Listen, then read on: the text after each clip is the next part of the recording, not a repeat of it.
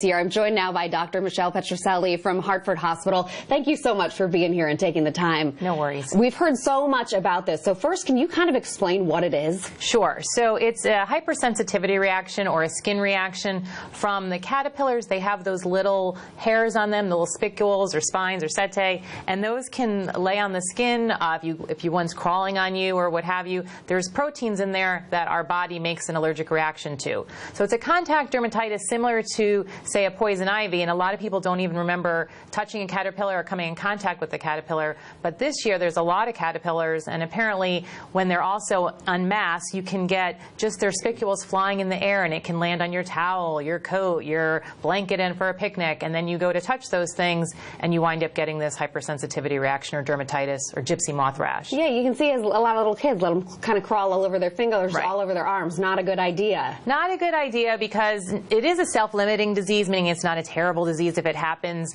and if they want to do that, but it can cause an itchy rash that can be a nuisance. How's it treated, that rash? So the rash will be treated with first removing any spicules that you might find. So if you have one embedded in and it would be sore, you can take it off with tape, or you can try tweezers. But if you just have the rash, you can put calamine lotion.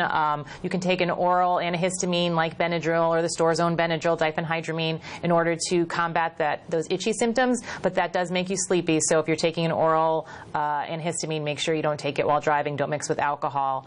One of the key things, though, to remember, too, with little kids or anyone that might want to put these in their mouth, then you can get a much more serious reaction. I mean, you wouldn't want to put it in your mouth, but if you did, you could get a localized reaction, which could lead to tongue swelling, shortness of breath, drooling, those sorts of things. Yikes. You would need to seek medical attention for that. And I did hear you say you've been hearing a lot more about it this year than Yes. years past. Yes. So is this a seasonal thing? Is this going to, like, stay through all the summer It'll long? stay with us all season long, yes. I'm not an entomologist, but the lifespan of these gypsy moths come out in April and will last pretty much through August through their various stages. And they're expecting this year to have a bigger year because it was dry the last 2 years, and their life cycle is similar to some tree fungus that normally was killing them in previous years, but because we were dry the last 2 years, now there's many more gypsy moths.